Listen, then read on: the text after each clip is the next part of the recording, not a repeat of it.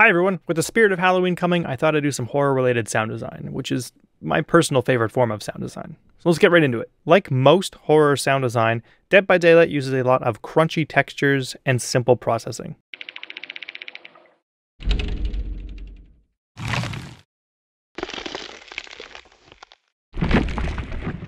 You can replicate a lot of their sound design using the following sources: cellophane crinkling, gore samples, they especially like peppers,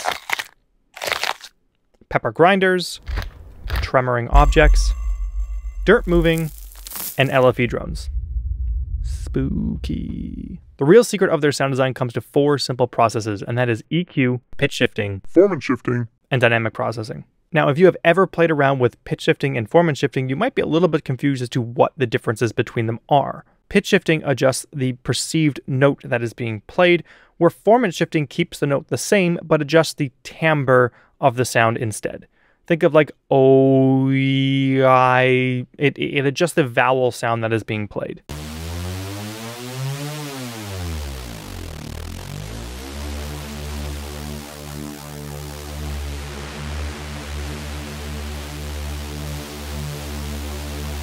Anytime that you're going to be working with pitch or formant, I highly suggest setting your sample rate to at least 96. That will allow you to go ahead and lower the pitch of your samples by 12 semitones before you start losing any high end. With that being said, if you want to push that even further without losing any high end, you can actually go ahead and set your sample rate to 192, and that will allow you to lower your sounds by at least 2 octaves before you start losing any high end. Okay, so now let's look at the sound. Okay, so I've gone ahead and created 2 sounds here, and I've taken all the processing off other than a couple pitch shifting that I've done before they actually hit the DAW. So let's go ahead and listen to each independent layer before processing. So we've got some dirt falling into some bushes, some cracking of the pepper grinder, some LFE rumbling, and some cellophane crackling. This is going to give you the majority of the character of the sound. That is essentially the sound. Let's play it all together without processing.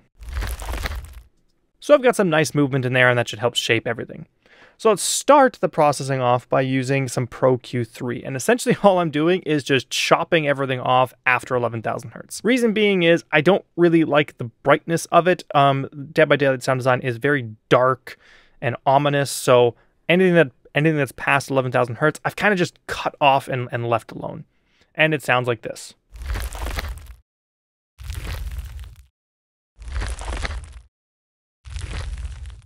Get some of that nice lo-fi-ish type sound. Now, the next bit of processing that I've done is pitch shifting and formant shifting. And for this here, I'm actually using a plugin called Manipulator. However, you can also go ahead and use Little Alter Boy. It effectively does the exact same thing. So let's go ahead and have a listen to before and after.